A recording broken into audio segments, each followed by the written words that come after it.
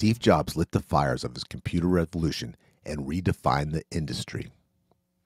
He was, without any irony, one of the most brilliant men to come out of Silicon Valley. But Steve Jobs was also famously petulant, a terrifying boss who would publicly humiliate employees who got on his bad side. He also refused surgery after his pancreatic cancer diagnosis, choosing instead to fight a treatable tumor with fruit juices and vegan diets. Elon Musk stands out as one of the most successful tech entrepreneurs of our age. He's been at the forefront of online pay apps, electric cars, civilian space travel, and AI. Yet his disastrous takeover of Twitter demonstrated a serious disconnect in how Musk perceives himself versus how the public sees him. Musk asked his Twitter employees to commit to extremely hardcore work culture. In response, more than half of the workforce quit or were fired within the first few weeks. Twitter has since lost 30 million users, and it's still hemorrhaging money. Musk relied on his reputation as a popular Twitter poster and all-around genius to ease him into profitable buyout. Instead, he was dragged into a classism fight when he proposed making Twitter's verified checkmark, proof that a user is authentically who they claim to be.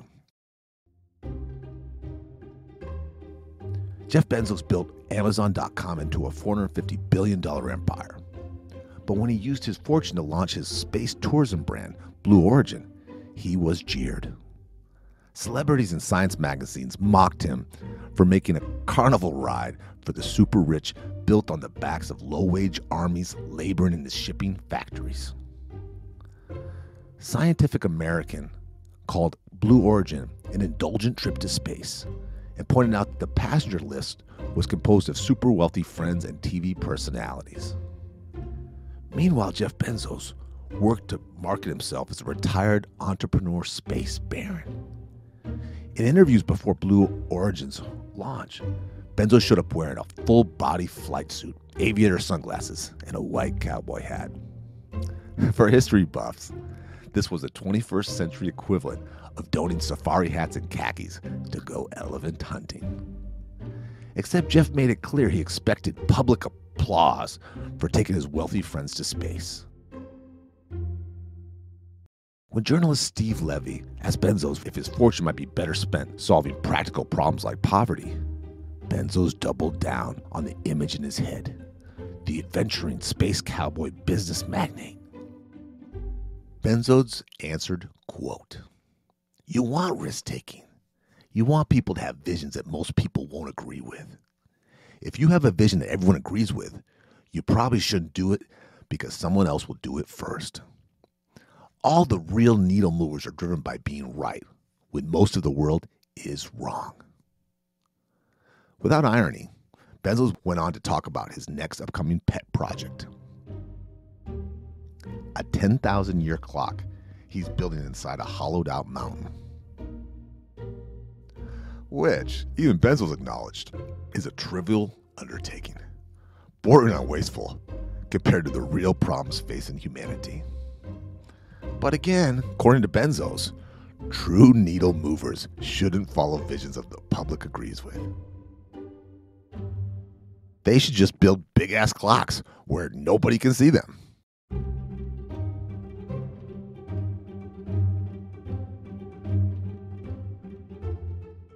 You're listening to The Re-Engineered You.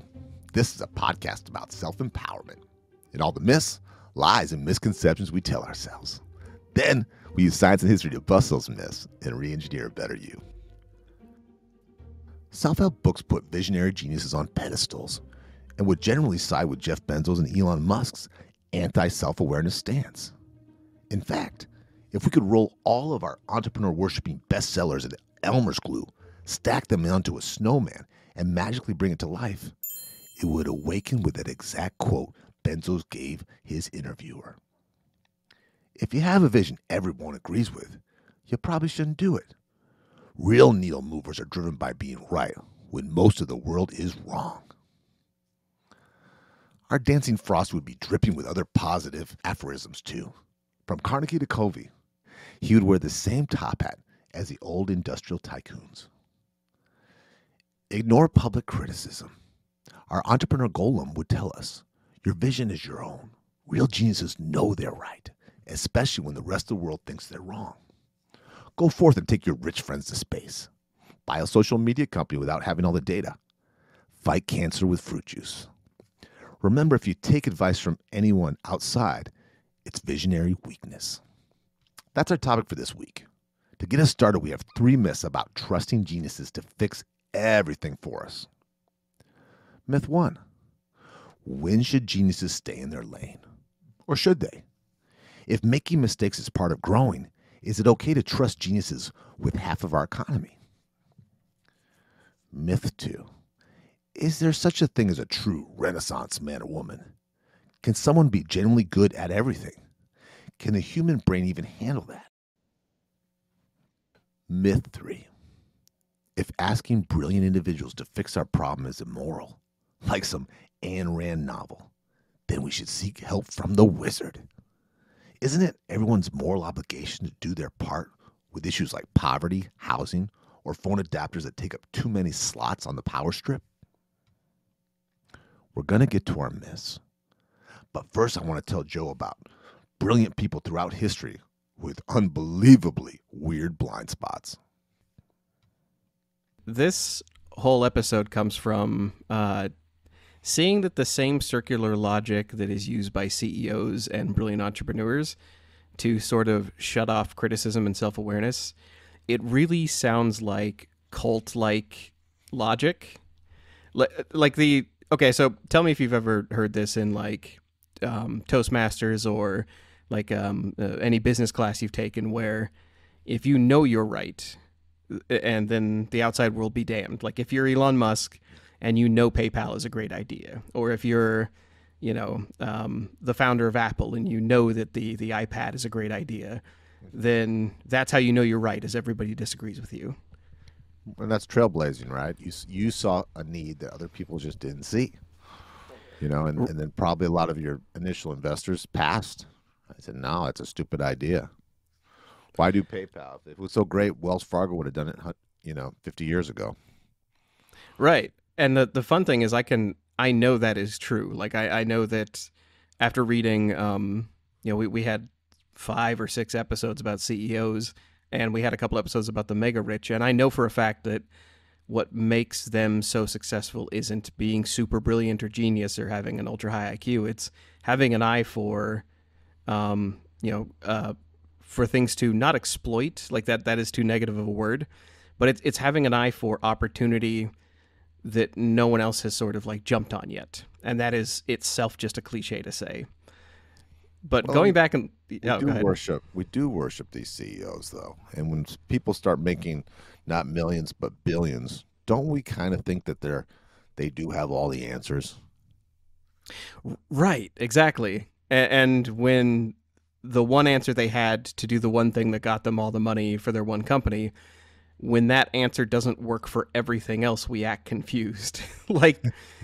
Well, we know too from I don't know if you remember our Eminem, the rapper episode, about when you kind of insulate yourself with yes men and women, right, who are way too afraid to tell you, Mr. Musk or Mr. Jobs, that you would ever do anything wrong because they're trying to remain your $1 million friend. But not even that, not even if they're your friend and they're trying to flatter you. Even if you are just a normal person or just a relatively smart person, say you graduated from Stanford and you're in the orbit of Elon Musk or one of these super brilliant people, and they tell you, yeah, this is a crazy idea, building a giant clock inside of a hollowed out mountain, but last time I did this, last time I did something that nobody else thought was going to work, it worked and made us billions. So like, why wouldn't you trust that? And but also being able to recognize that there is a niche or lever in the economy that they can pull and keep pulling until they are wealthy. That niche or lever is not going to be attached to every problem on Earth. It's going Everyone's through had this feeling, Joe, of this person that is so unself-aware, and you think, how is this person so much more successful in every measurable part of life than I am, when they're obviously missing So Right. much.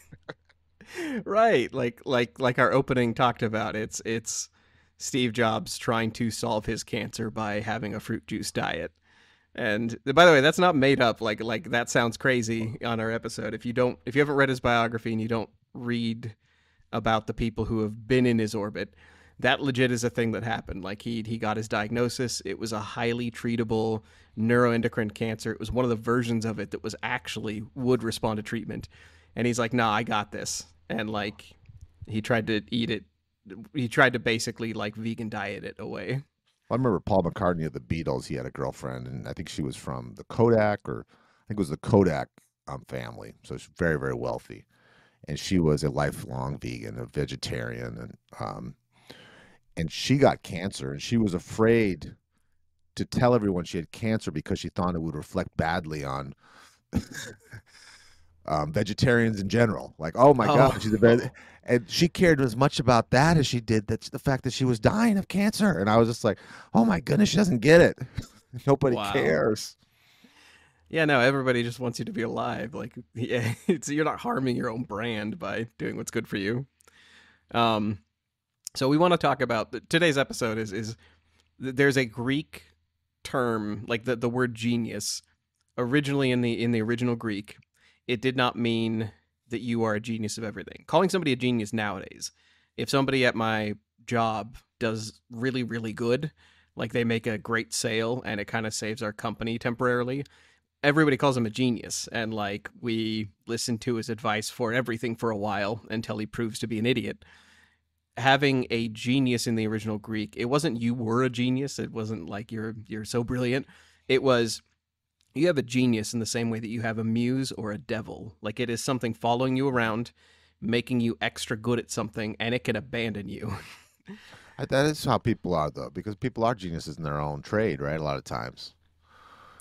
Yeah. But they can lose that if they lose, let's say it's a physical job and they lose their physical health, that's gone, right? Right. It's this niche brilliance, and it only exists while you are able to operate at your peak in this very specific way. Yeah, like we said, Steve Jobs is not a medical doctor. Jeff Bezos is no better at changing a flat tire than you or I probably. And for his genius move of going to space, Elon Musk gets credit for pioneering more rocketry technology than Jeff Bezos basically ordered. Like I imagine him picking it out on his Amazon website, by the way. I hope that's how it happened. Like it wasn't like he was in a lab. I hope he logged into Amazon and scrolled through all the parts coming from different countries, and then he ordered his rocket piece by piece. And I know that's not how it works, but I like to pretend. But yeah, even one of his celebrity guests, William Shatner, was not super thrilled when he came back. Did you hear about the interview with Shatner? No, what happened? Well, he went up like Bezos when he was sending his celebrity friends to space. One of the people he sent was Captain Kirk, William Shatner. And before he passed, William Shatner said, quote, "I discovered that the beauty isn't out there, it's down here, with all of us. Leaving that behind made my connection to our tiny planet even more profound." And in another interview, he said, it felt more like going to his own funeral than getting a free ride into space. So that's a very prestigious group to be in. This is where all my money and successes got me. Now I'm gonna die and be the laughing stock for the next 30 years, right? Right. Now they're throwing Kirk into a rocket into space, like when they shot Spock out through a torpedo tube. So so let's burst this bubble. I want to unpack what he says. I think he's also saying that rich and famous people aren't any more fun than us common folk. Yeah. Or he's even saying they're least fun. They're egomaniacs. I like William Shatner. Yeah, he was a cool dude. So could you share with us? I want to just go through this with a bunch of geniuses. Let's pop the bubble on all these brilliant people through history, and I think each one of them we should talk about, obviously what they did amazing, what their genius was, not that they were a genius. Let's talk about what their muse or demon or the genius following them around, making them good at something. Let's talk about what that was, and then just something that made them absolutely bonkers. Well, famous scientist Nikolai Tesla, um, he suffered from OCD. Very obsessive, which makes sense for any kind of inventor. I would say 100% of inventors are obsessive. Oh yeah. Um, but he believed he could communicate telepathically with his pet pigeons. He only slept in hotel rooms um, that were dividable by three. Now, OCD does not really help, doesn't really hamper self awareness, right? It's a different problem. Right. But Tesla's refusal to focus his brilliant mind on his own disorder or his own soft skills when he was working in Edison's lab, he had problems communicating and getting along with everybody. To the fact that Edison was underpaying him and teasing him, calling him a dumb immigrant, pretty much to his face, and making him the laughing stock of the lab. He also had problems with financial literacy. He lost a lot of his patents. He lost a lot of money. And he lost a lot of credit for his invention. So he did all this work, but he didn't do all the preparation. He didn't do all the little, dot the I's to get credit and get paid for all this. Another thing he used to do that I thought was really weird, Joe, was he was, by all intents and purposes, undiagnosed with being bipolar. It was before that, but he was very depressed because of all of his problems. He used to electrocute his brain. He used to hook up these things. That just seems so stupid to me. That seems a serious lack of self-awareness. I agree, but also like I know that Tesla was Mr. Lightning. So like literally it's the question of if you're a hammer, everything looks like a nail, like every problem looks like a nail. If you're the Wizard of Lightning, every problem must look like a lightning rod to you. Like, let's just hit it with some electricity. Don't justify this stupidity, okay? Please. No, you're doing it too. Now, another smart guy, this guy, Einstein, synonymous with intelligence. Never heard of him. Go on. He was very neglectful towards his first wife. Malivia is her name. Yeah, Maleva. Yeah. Maleva is how you say it. And I've seen things about her. She was a brilliant woman. She was the woman that, with all the things that I've seen, it looked like a lot of the stuff he got credit for, she actually studied and brought to light. In private letters, he called her an unfriendly, humorless creature. And then he said, I treat my wife as an employee I cannot fire. So it's just really disrespectful talk about the mother of your children and, someone you supposedly love. For him to say that publicly lets you know that he was painfully unself-aware, self-awareness. Right. I know that everybody having a messy divorce is probably defending Einstein right now, but yeah, the notion that this is a guy who can figure out anything as far as space and time go, but he wasn't able to, he had to communicate this through letters, which is weird. And as a divorced man, we're not crazy about our ex-wife, but we admit that we weren't perfect either. And we always stand up for our ex-wife. We don't say everything. She didn't say everything about him either, and I'm sure she has plenty of things to say. Right. You want to tell me about this Marie Curie? Okay, so this is one that I found was interesting. I always assumed. Okay, so Marie Curie was a French inventor who basically took a hammer and crushed something called pitch blende, which is like a glass ore, and smashed it in buckets and like got the salt out of it. And this salt was radioactive. It was radium salts. And so she invented, like, first off, basically discovered radiation almost single-handedly and started the trend of people using radium, which is this glowing, material. And the radium girls who used to paint watches and the radium tonics that people used to drink because they glowed and they got warm in your hand. Obviously, Marie Curie and her husband got very irradiated discovering radiation.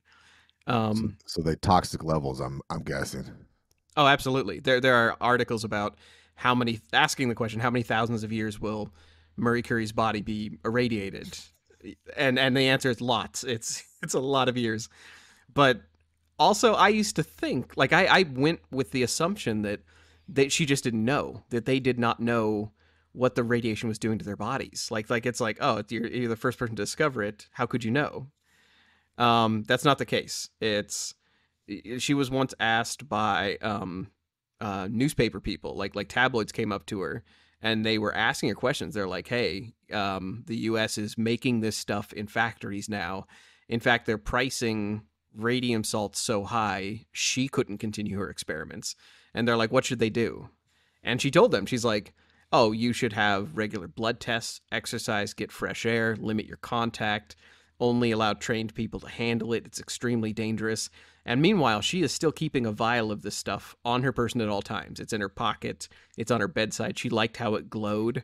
So, like, if we talk about somebody who is extremely genius, but also showing a little bit of lack of self-awareness, on this list so far, I think this is the least egregious, but also, what the hell? Like, if you know this is killing people and you, I mean, you're not going to carry it around, right? Well, that's a very interesting one. But I got one more for you. Dale Yeah. Carnegie, Carnegie and Rockefeller were, early American billionaires, right? Two of the most successful men in the world's history. Now, coming up, building their wealth, they did not treat employees very well. In Carnegie's steel factories, it was said there was a man in there that had a gray hair on them because they usually died from accidents. And Rockefeller was, again, he identified himself as a Christian, but his business practices were seen anything but Christian. Towards the end of their life, Joe, they went from getting every penny, winning every war at all cost, no matter whose life was involved, to giving it all away. They started to competing with each other with philanthropy, with giving away. And when all said and done, they probably gave back more than they actually earned. And I think that's interesting. And I want to say this, and this is the Re-Engineered You book. Intelligence does not equal self-awareness, Joe.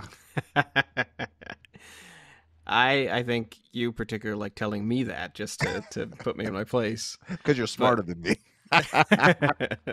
But I'm still better than you. Because I'm more self-aware. I don't know, Joe. I don't know if I am. You're more social. I don't know if I'm either one of these. Yeah.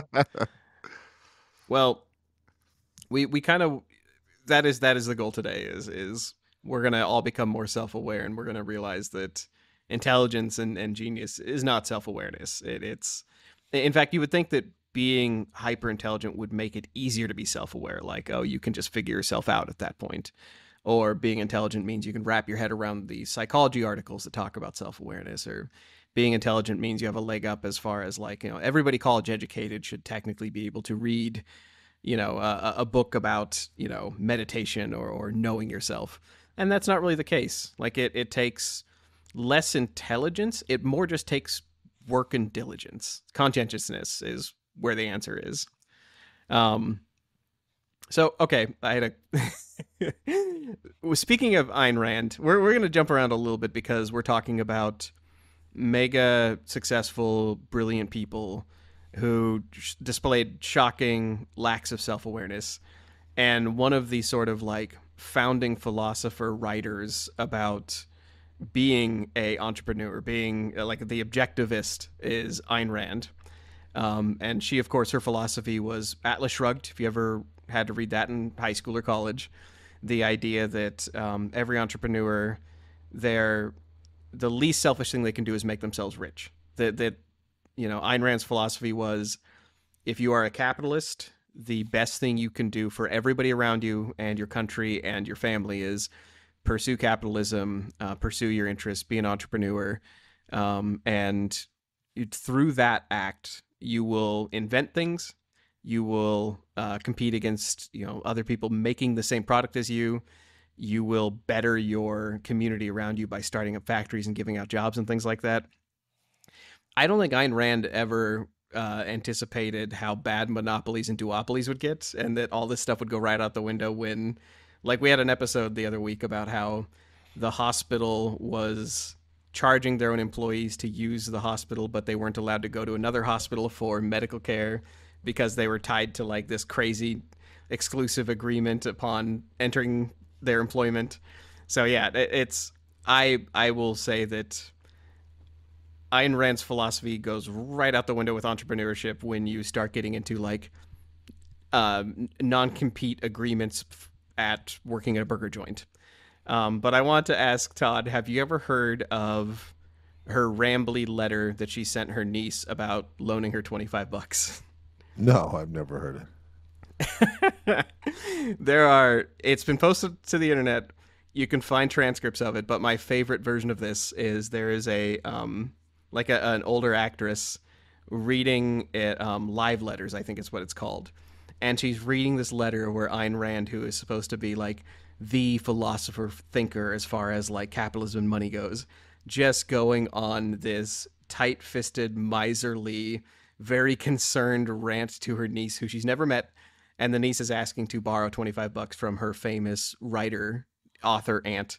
And she's just like, she's saying things like, if you can pay me back the $25 and you swear you can, we will set up a payment schedule and you will pay it on time for these following years. If you fall sick or ill, you will agree to, we'll stop payment briefly and then you'll continue it. It sounds like she's setting up employment for this young woman. And this poor niece is like, I just want $25 for a dress. Literally, I wrote about a dress. So sorry, Auntie. So sorry. Yeah. But we bring up Ayn Rand because the Ayn Rand answer to all of this is we should not be asking Jeff Bezos to solve our problems. When we look at Jeff Bezos, who is making a rocket ship and going to space on all the money he made by employing underpaid workers in Amazon factories, that's his business. The Ayn Rand answer is Jeff Bezos is a logistics man. He moves boxes from one place to another. His only obligation is to keep moving boxes and to make his shareholders money, not to solve our problems, our worldly issues. Don't you think that this is a spiritual thing too? I mean, I think any kind of church or religious leaders, people immediately don't think of them as, people like us. They think that they should be perfect and they know the answers to everything, right? Because they're direct connection with God. When these people are as human as we are, right, and make the same mistakes as we do.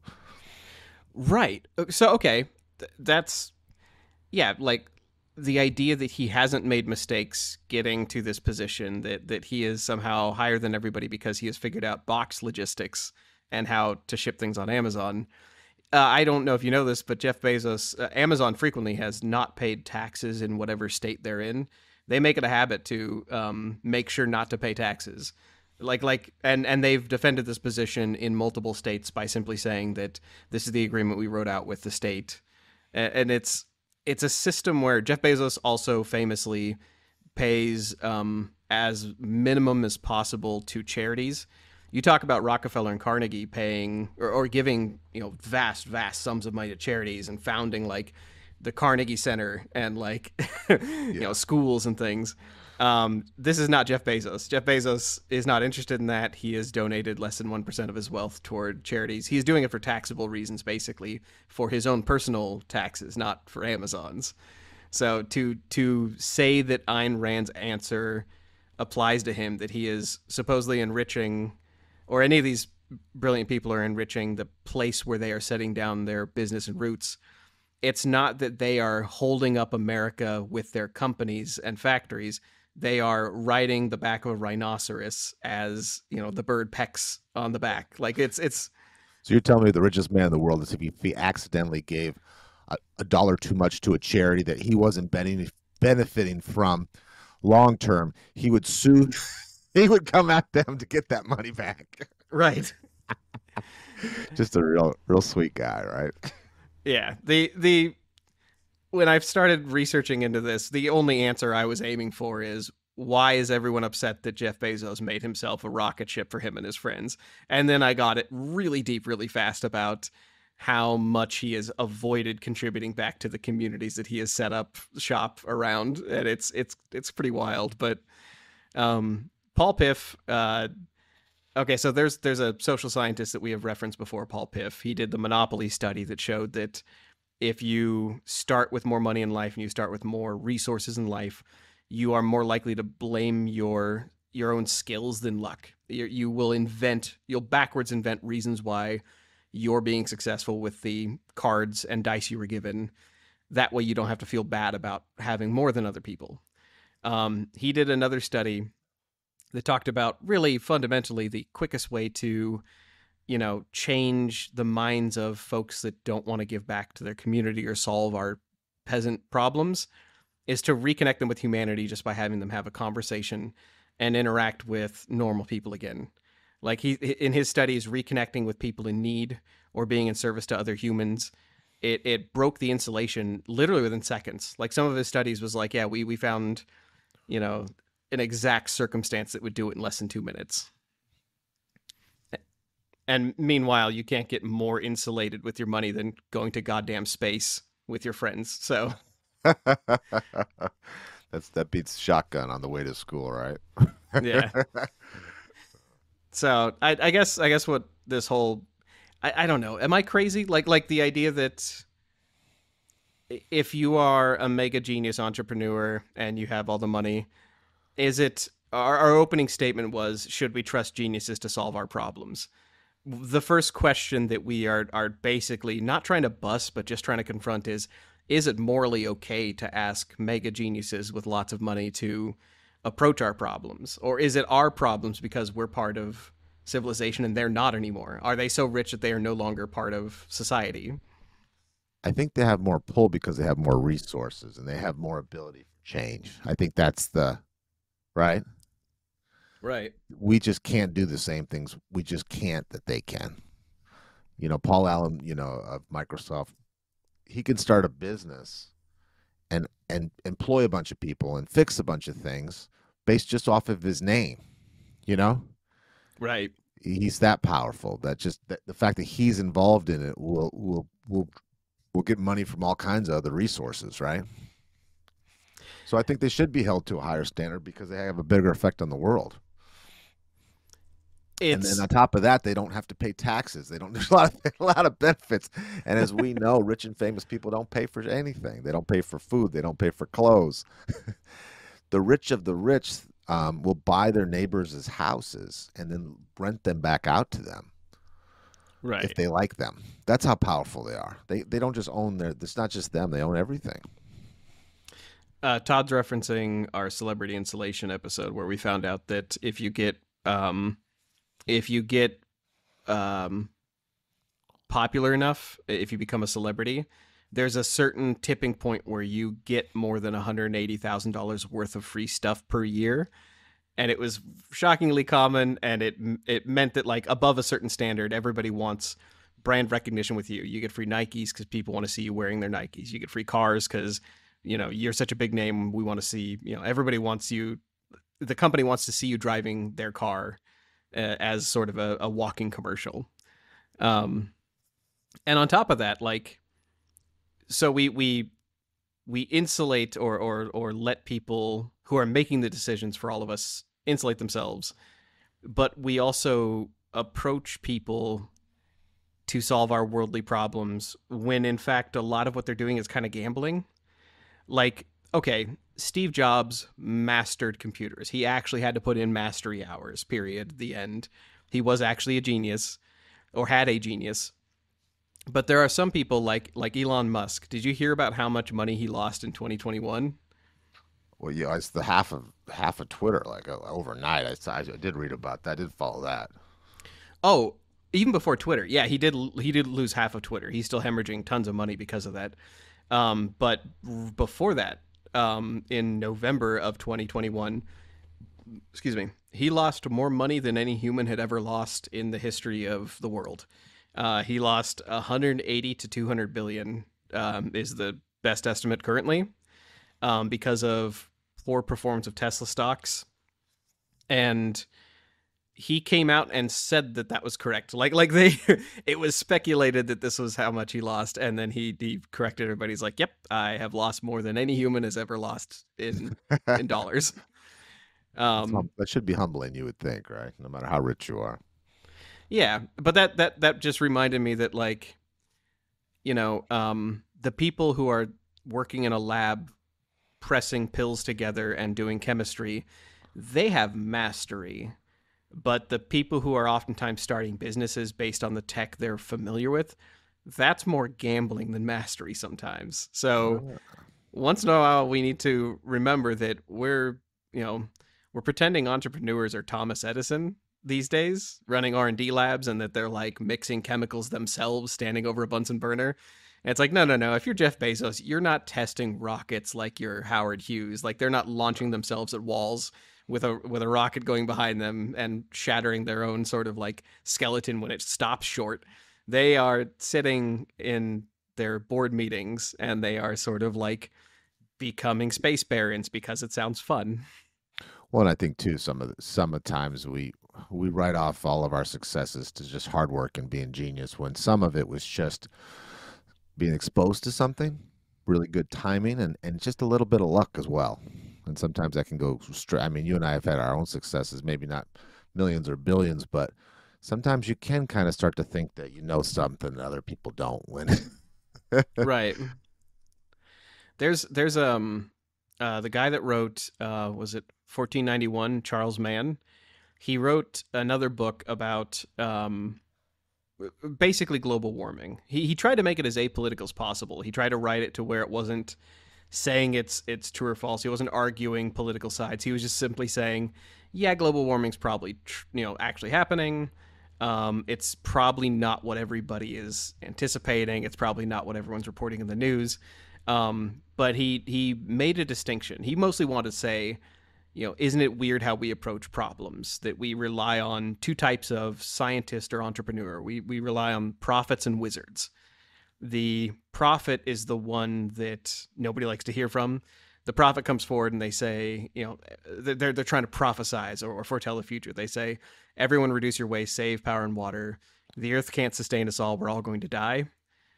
And the wizard is the scientist we turn to. The wizard is Elon Musk, or like we think it's Elon Musk, we think it's Jeff Bezos, where we go to the wizard and say, "Can you please super science us out of our every problem? Like, we need you to grow food on the side of skyscrapers for us, or create gold from water, or make drought-proof tomatoes or rocket ships that can launch your car into space." And we treat entrepreneurs like they are wizards. Like we ask them, please solve all our problems. But holy shit, this can backfire sometimes. Um, do we have an example of an actual wizard? Like when we talk scientific wizards, I do. I have a real yeah, life wizard, and he could be real popular, but he really isn't. Fritz Haber, Haber, yeah, Fritz Haber, and this was a wizard with a capital W. Um, he was born in Poland to a very well-off Jewish family, and that is very important to remember.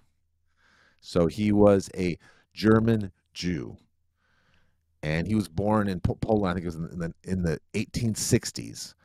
So he was a scientist, and what he figured out was how to feed, how to use nitrogen as fertilizer. And before that, they were using bird shit and bat dung to fertilize crops. But then he switched to nitrogen, and then the term it was called, it was making bread from air, and that meant he could feed the whole world with his new innovations. So fertilizing crops with nitrogen, and this helped him win Nobel Prizes. right. Before, if you go back and read far enough, there were people before Fritz Haber saying that, I imagine back before the First World War, there are scientists who are like, our world can't sustain how many people we have. Our farms don't produce enough food. We're going to run out. The same kind of stuff we hear about global warming, where it's like, we're not going to have enough to feed 10 billion people. It's just not going to happen. So, Everybody reduce what you're eating. and that's what they say. They say 2 out of 5 humans alive today owe their lives to this man. So it's that it was that big a problem, and he solved that problem. So what's the bad of this? So World War One starting, World War Two. He was so dead set on becoming a patriot and proving himself as a German citizen that he invented poisonous gas, and this would be used as a way to um, destroy other during wartime to drop on other soldiers and kill them. Now, when I was in the army, we did studies. They talked to us about nerve gas and the different kind of gases, and through the years, we studied the history of this. These are so potent. I mean, it's they say it's the equivalent of vomiting up your internal organs. That's how you die. What a terrible way to die, right? Right. There's a hardcore history episode about the First World War with Dan Carlin where he talks about how you would watch people drown while they're standing up in the air. Like they're not going anywhere, they're not swimming, they're just standing in the trench or they're climbing out and they're drowning in their own gas mask because they can't breathe. It's horrible. So poisonous gas. Now we're going to World War II. Now we all know what happened in World War II. So again, to show his patriotism, he was involved in the makeup of the gas the genocide that killed millions of his own people. So where do you put him in history? Right. He won all these Nobel Prizes. He fed and saved all these lives. And then he used his power, his brain, for evil to be a patriot to a country that hated him. Because as anti-Semitic things started to spread, they started to affect him too. They didn't like him anymore either, even though he'd done all this thing for his country. That is okay. I just had a very strange, like, I swear to God, I haven't been smoking anything, but I just realized something that he has saved so many people and so much of his nitrogen process has gone into our food. There were probably people in the gas chambers whose bodies were made up of tons of the bread and nitrogen that his process made before they got gassed. Like his chemistry was touching so much and so many lives all simultaneously. It is insane to think about that. Well, and they said the Nazi cancers murdered millions, including his own extended family. So he actually killed his own family because of this. And Einstein was also a Jewish German. And this was, as for his tortured relationship with Germany, he says that his life was tragic of the German Jew, a tragedy of unrequited love. So he gave his life to Germany, and Germany just kind of used him up and threw him away. That is crazy. And that reminds me of we did an episode about Friedrich Turner, the guy that invented morphine. During the Civil War, we had morphine because of Sir Turner, but at the same time, his own country, Prussia, was asking him to make better bullets. Like he ended up being recognized by his country not for his contribution to medical science, which is exactly where he saved the most people. It's because he tried to invent better gunpowder, basically. And that meant more to him. And this Fritz, towards the end, he was on the run. He had to leave this country that he'd done all this work for. His health had failed.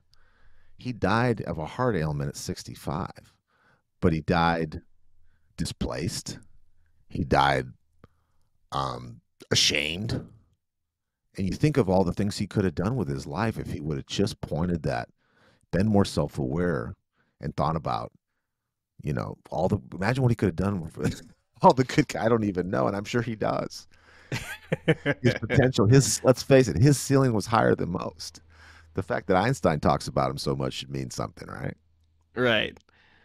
Yeah, he was a true wizard. Like if we talk science and the Charles Mann's idea, the wizard and the philosopher, that was a wizard. Like he was doing literal alchemy. Like yeah, I don't know.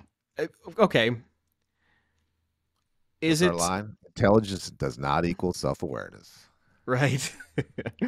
Yeah, oh my God.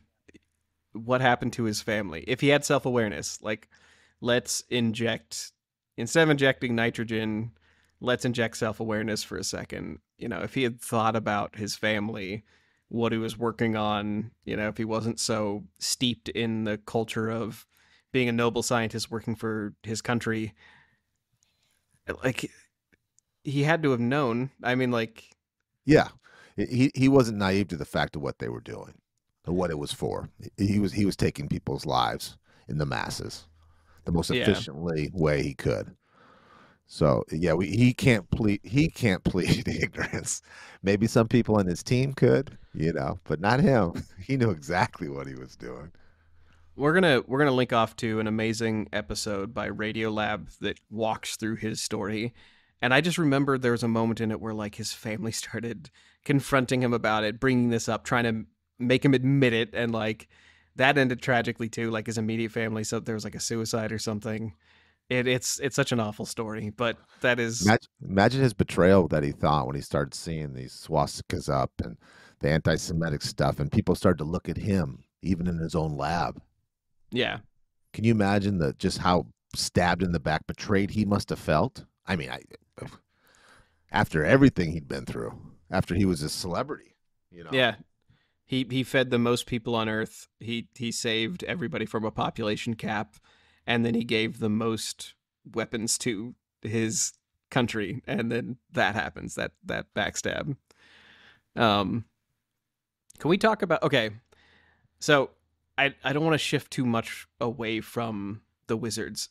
Can we talk about the morality of asking scientific wizards to solve our problems?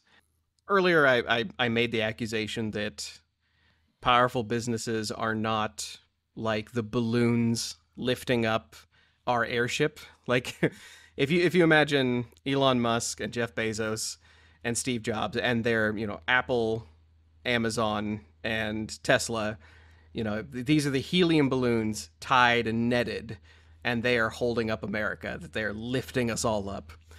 And I kind of made the accusation that that's not true. That's what Ayn Rand sees. What it actually is more like is these are the little white birds on the backs of elephants and rhinos. And that, these birds are telling the elephant how lucky they are that they have a bird sitting on their back, pecking, parasites off them. Um, and I want to back that up. Like I use that metaphor, but it seems mean spirited, especially, to an objectivist. So I actually went looking for instances where Amazon has set up fulfillment centers in unstable countries. Because I wanted to see, like, yeah, what happens if Amazon brings jobs to Yemen or Somalia? Or what happens if Amazon sets up a fulfillment center in a country that is considered fragile, and that they could collapse? Like have they air ballooned a company or a country? Have they ever set up shop specifically to lift a country or an economy up? The answer is basically I keep thinking of DeLorean when he took his manufacturing DeLorean, the car company, and he took it to a real rough area of Ireland that was struggling politically, having civil war and everything, and changed the economy. Not forever, but for a while. right. Okay, I am so glad you said that. We don't have 8 hours to get into a podcast about all the times a rich entrepreneur has done this. Ford set up his own town once. Railroad towns have existed in America. Hershey, Pennsylvania, the chocolate Yeah. company. Yeah. So there have been wealthy entrepreneurs who have tried to build up economies, who have tried to basically like show up and set up a town or a system, or basically play city planner. It never ends well. And I found out that you have to have a healthy economy to support an Amazon fulfillment center. You have to have a healthy economy for any of these, mega entrepreneurs to Yeah, set 'cause up the shop people in that your live town. there still have to work off. They have to still live off some kind of government support because they don't make enough in their full time job. Right. Yeah, he doesn't pay them enough to sustain any kind of apartment or house or anything, apartment, house, car, anything. There are only 195 countries in the world. You have to go farther than 30 down on the list of like if we're talking most fragile to least fragile, you got to go more than 30 down before you start finding any countries that even have an Amazon fulfillment center. Not just corporate headquarters, not just a major center of commerce or a skyscraper, just a fulfillment center. You have to be down to like was it Pakistan, I think. So yeah, no, these are not the image in our minds of mega entrepreneurs, the wizards and the geniuses lifting up the economy with their brilliance. That's not the case. It's they need that stability to run their system, and we need educated people to do it. Like if I were to pick out the one thing that they could contribute to, when at our opening, when Jeff Bezos said, you know, don't do things that other people think you should do because somebody else has gotten there first and they're doing it too. Like his quote about, needle movers, real needle movers, they know to go their own way, basically. The one thing they could actually contribute to that we are absolutely certain would help the economy and thus help them as well is education. Right now, America is number 5 for the most educated people. Like the most educated country, America is down to number 5, which means we're still economically competitive with other, first world nations. But there's a problem with that. That's the cohort of 55 to 64-year-olds. We're no longer in the top 10 when we talk about 25 to 34-year-olds. Like our most competitive educated sector is the baby boomers. Millennials got degrees at shocking rates. Like they beat everybody as far as the need to get a degree, but it was out of pure necessity. So like we're going to have boomers retire, and then we're going to slip a little bit farther as far as most educated countries because we don't have a free education system. That's not communism. That's just competitively to other countries that do have socialist systems. Like I'm not trying to take a political side. I'm just simply saying that because we don't offer free college, we are economically going to be lower on that list of most educated nations, meaning we'll be less competitive and we won't be able to support as many Amazon wish fulfillment centers if that's our goal. Okay, there's also something else I want to get to. You mentioned Tesla Nikola Tesla, the Wizard of Menlo Park. No, was that Edison? Edison's the wizard of Okay. Menlo Park. Tesla worked for him, but invented a lot of things and didn't get credit for him because he didn't fill up all the forms. Right. And nobody liked him because he was depressed all the time. So that's something I thought of. I was just thinking about mega geniuses who have invented cool stuff and it trickled out to the rest of society and boosted everybody up. I was trying to think of stuff that Amazon has invented that wasn't just box moving. I'm sorry this whole episode has turned into me kicking sand at Amazon, but they invented the Alexa and the Kindle and like a good logistics system. They move boxes, but like I realized all their electronics brick, like they become useless if you try to use them independently of Amazon as a network. Whereas most of the inventors on our list that we've talked about, that's not true. Like their inventions are like everybody uses them and can continue using them. Yeah, it's not. He's just buying other. He's just buying other businesses. He buy Whole Foods and stuff. It's already set up. Right. And don't worry if anybody's worrying that that these billionaires are giving too much to charity, that they're making it easy on the rest of us. Forbes has a list of like top 400, the top 400, the top 400 as far as like most wealth, most successful CEOs. The people who give 1% or less, Jeff Bezos and Elon Musk are at the top of that list. So they're not worrying about, they're giving just enough to get their tax break basically.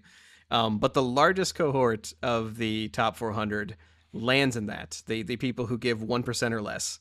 So the 400 most successful, most paid CEOs on earth, they're not giving that much. I think it'd be fun to do a Fortune magazine or Forbes magazine based on where they give their money away to, because they might not be giving it to charity, but they're probably for social status buying certain art and donating to certain ballets and certain art. 100%. Yeah. There's a bunch of They people on this list stepping who, over starving people on the street on their way to the performances that's been named after them because they gave so much money to that institution. yeah, they're giving it to each other's philanthropical organizations, and who knows where they're giving their money to? Because oftentimes, I mean, we had an episode where we covered philanthropy in general, and we found out that a lot of them, they don't have to give all of their money to needy or the organization they're claiming either.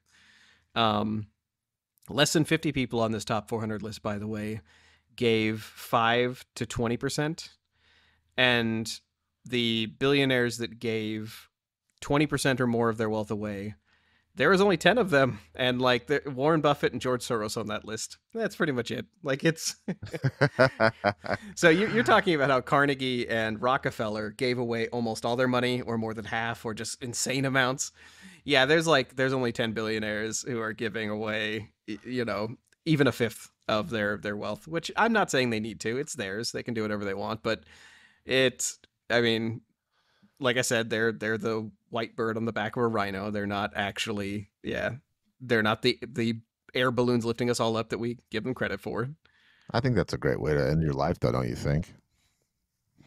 As opposed to giving it all to your family. We did an episode on inheritances and how the vast majority of them are pissed away by the family. In less than 3 generations, yeah. Yeah, so it's better just to give them a little and then give the world a lot.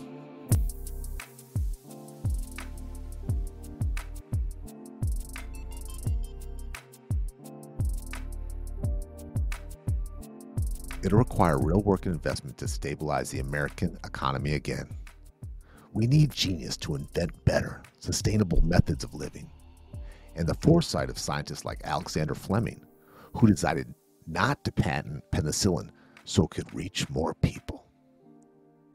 But we're not asking the Flemings and Habers to fix our problems. Instead, we're asking the barons of space to spare some of their wealth, to reinvest it into the stability they've relied on. But according to Forbes and U.S. tax records, geniuses on the caliber of Bezos and Musk don't pour their brilliance into just one specialty. They split their genius into 2 buckets: the skill that made them rich, and the complex system of money to keep from paying their dues. When Jeff Bezos talks about being a needle mover, the needle he really wants to move is the second hand on his giant mountain clock. The needle reminding everyone 10,000 years from now that he existed. He shipped boxes in a very prosperous economy and got wealthy from it, because the needle on a giant mountain clock is a lot easier to move than the gauge on American poverty. Inequality, housing, and food aren't just tough issues to solve. They're boring.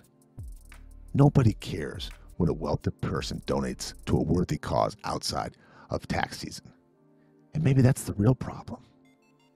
Maybe we should all ignore the next genius who takes their friends to space on a private rocket, or loudly buys up social media company for fun.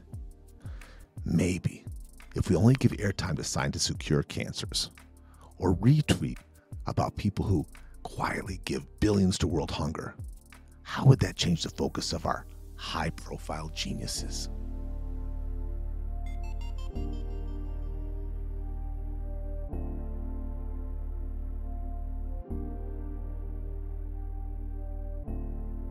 You've been listening to The Re-Engineered You. Thank you so much for listening to the show. You mean the world to us. We have a new episode every week. You can connect with us at www.re-engineeredyou.com. That's where we have research links, show notes, feedback, and blog articles for each episode. We're not experts in anything. We've got an opinion on everything.